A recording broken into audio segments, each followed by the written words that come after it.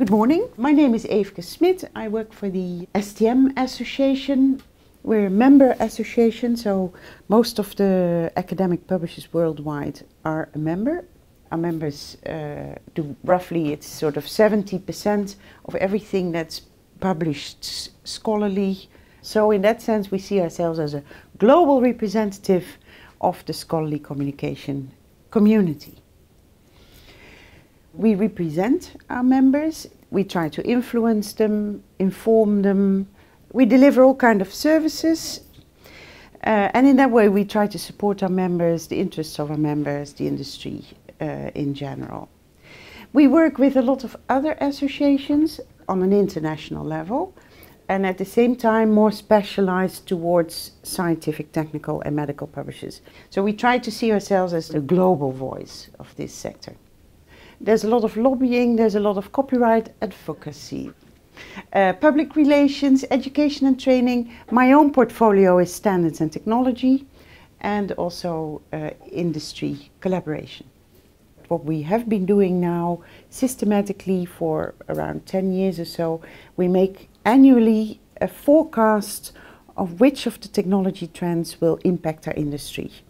I'll be showing you the edition of 2018, which looks ahead to 2022, so we call it Tech Trends 2022. And as you can see, the theme is entering the AI era. It's all about artificial intelligence, but it's not just about the machine. It is especially about how the machine can work with creative humans to reach a higher level in science, in research and in scholarly communication. We created this at a meeting in December 2017. Every year in December, in the dark days, we come together with a big group. We gather usually around 30 people from different publishing companies. We ask them to bring their own top 3 trends that they think will impact our industry the most in the next 3 to 5 years.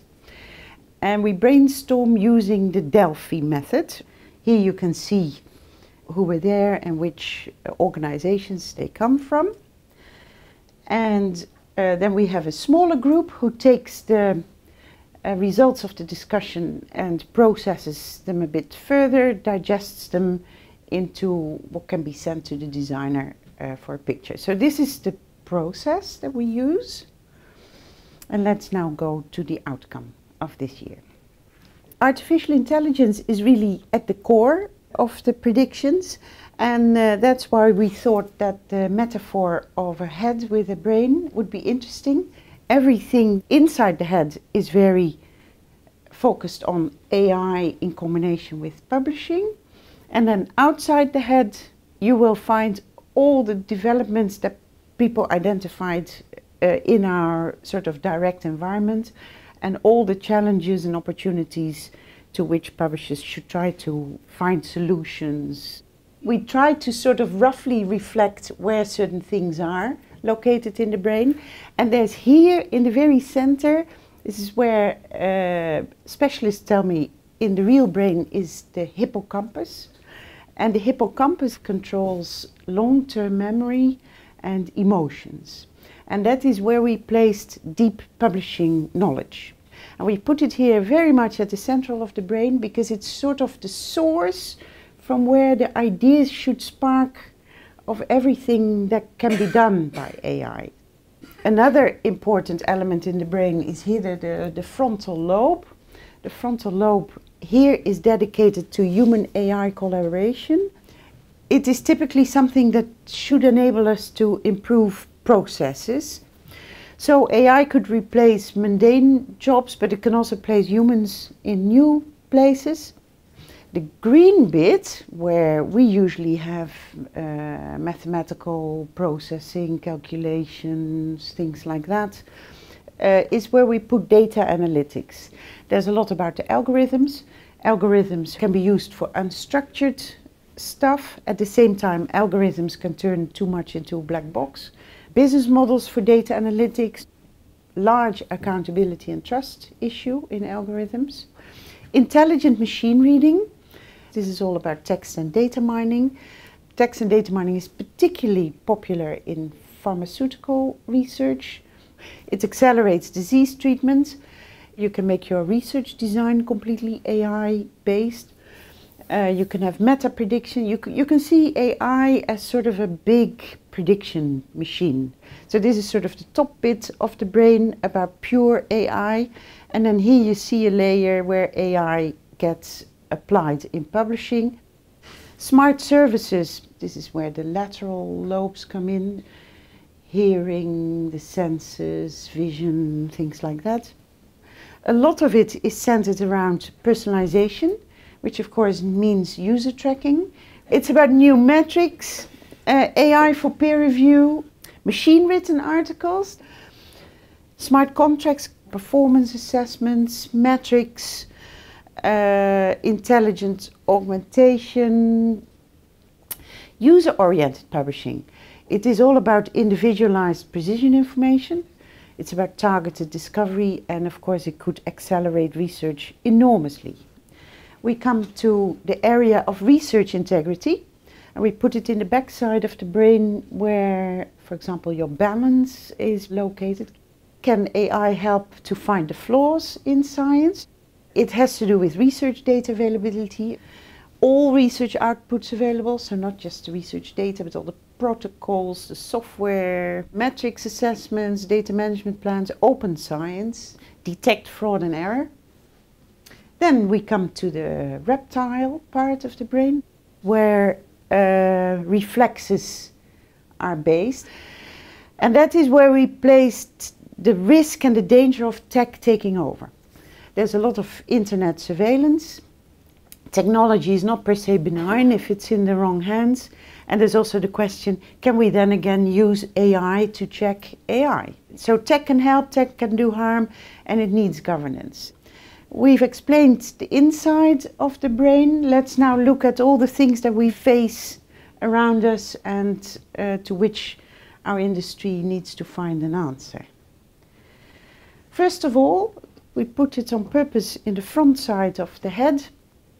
Social media with the cyber influencing. Can even science get into the grip of social media? How to avoid fake science? What role can publishers take? Easy access. Within STM we've started some very big projects to work on single sign-on. It's a complex thing because ID management is not easy. We lack the simple business models behind it, but we have a big project called Resource Access in the 21st century. Then sharing platforms. Some people said, is it time for a Spotify in science? Somebody else said, you have to find the Napster moment, you know, when is the moment there that all the big parties are really willing to give up a competitive edge.